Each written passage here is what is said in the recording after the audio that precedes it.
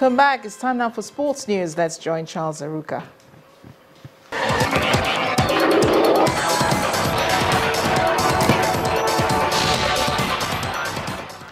In football terms, it's called La Decima.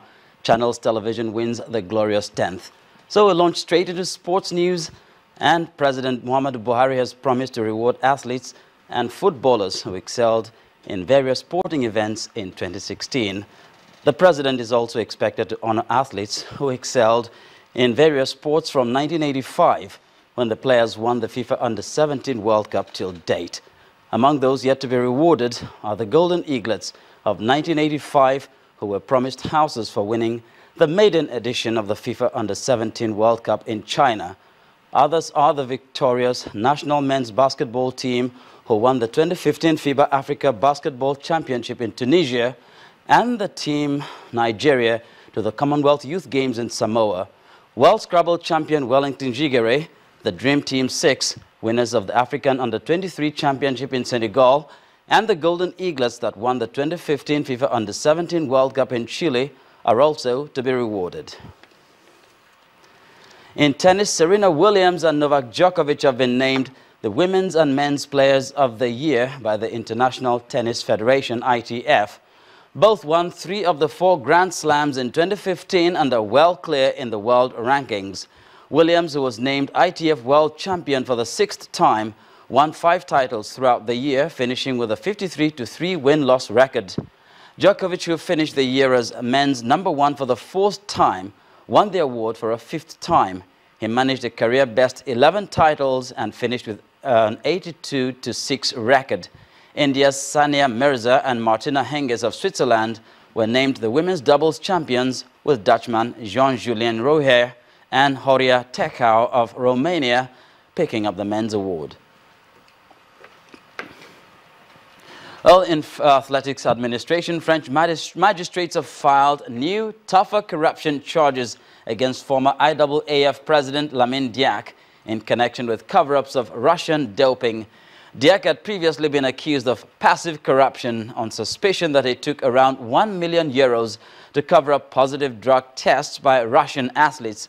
An official with the Paris Financial Prosecutor's Office confirms Diack is now accused of active corruption, which generally involves offering money or other promises in exchange for violating a rule. The preliminary charges allow magistrates more time to investigate before deciding whether to file formal charges and whether to send a case to trial. New Zealand captain Brendan McCullum has confirmed he'll bow out of international cricket before next year's World T20. McCullum has missed key games owing to a chronic back problem, but the former wicket-keeper says that was not the reason for his decision to call time on his career. Yeah, well, I think there's something pretty romantic about finishing playing in front of New Zealand crowds and playing in New Zealand grounds, and also Christchurch. You know, playing 2 of the most amazing grounds in terms of the Basin Reserve and the history and how much that ground, I guess, means to New Zealanders, and also then to finish in Christchurch, which is now obviously my established home. There's a little bit of romance there, and I think that's that was certainly the focus. I knew I could steel myself for another couple of battles, and they're ones which I'm looking forward to. I love playing cricket for New Zealand and love playing cricket. I guess all good things must come to an end, and I've had a great time at the top of international sport, and at some stage that has to come to an end and it has to finish, and I think it's nice while you're still contributing to the team and you're still in a position that you're in that you can make these sorts of decisions as well, and I guess the teams are just about ready as well for the next person to take over. And that's it on Sports News. It's back to Amarachi with the rest of the news at 10.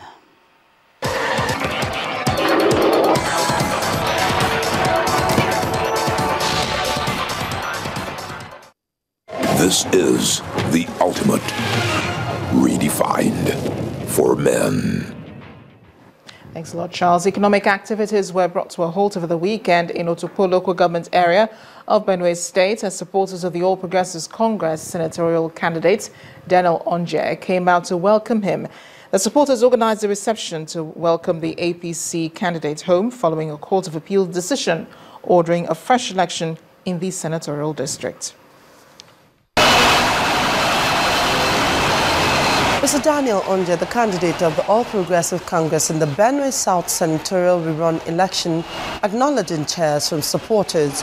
Onje drove from the Otukpo Bunt Break Road to the Ochidamas Palace, where he received a royal blessing.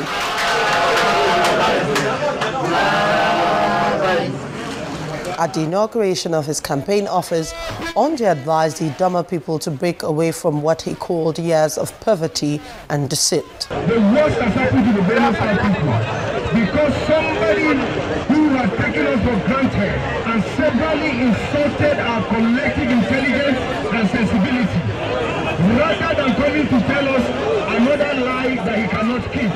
What is he saying now? That Onje of the nation. The zonal chairman of the party is upbeat about his party's ability to provide potable water and access road for the Idoma people. This election is an election of asking somebody who have demanded for 17 years, who have no water in Otukpo, for 3 years of his tenure as Senate President until the Otoma administration, less than 24 hours, we have water running in Otukpo. The water that pushes his own brother into water business now. So, in this election, by the grace of God, it should be 90/10. The senatorial candidate and his supporters believe that the APC will coast to victory in the rerun elections. Well, I think it's a clear indication of the position of the Benue South people over our success from the Court of Appeal.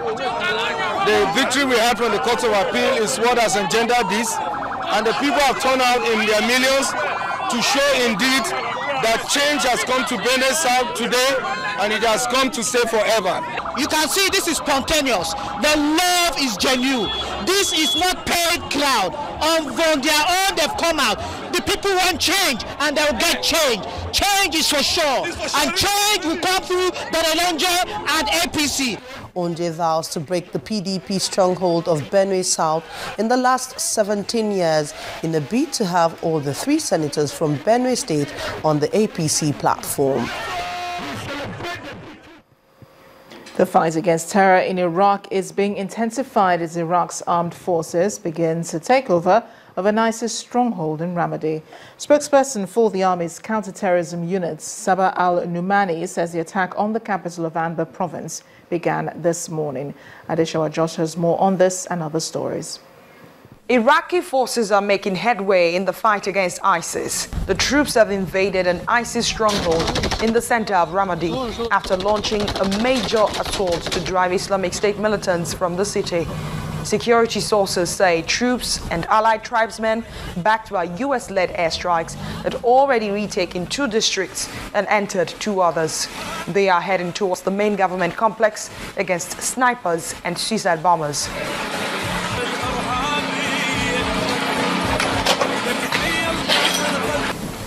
French Interior Minister says a terror attack on police and army personnel in the region of Orleans has been foiled by the police. 2 men, aged 20 and 24, have been arrested and are now being held for questioning. Both are thought to have had contact with another Frenchman, currently believed to be in Syria.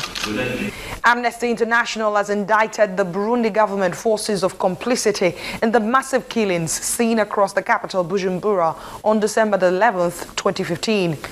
The rights group says that some of the scores of people who died during the single bloodiest day of Burundi's escalating crisis were killed extrajudicially. The government has not yet responded to the Amnesty report. That's the foreign news wrap-up. I'm Arachi. The main news again, Channels Television has emerged the best TV station of the year for a record 10th time. The station clinched the unprecedented honor at the 23rd Nigerian Media Merit Awards held in Lagos. Channels TV previously won the award in 2000, 2001, 2003, 2004, 2008, with an unbroken sequence since 2010. Also, President Muhammadu Buhari has presented the budget for 2016 to the joint session of the National Assembly. Addressing the federal lawmakers today, the president unfolded a 6.08 trillion naira spending plan for 2016. And the Iraqi government forces have advanced into the center of Ramadi, which is controlled by the Islamic State. That's the news at 10 tonight. Thank you for watching. I am Amarachi Ubani, waiting to welcome home that trophy. But we leave you now with highlights of the 2015 Christmas Carol service held in Ogun State in Abeokuta, the state capital. Good night.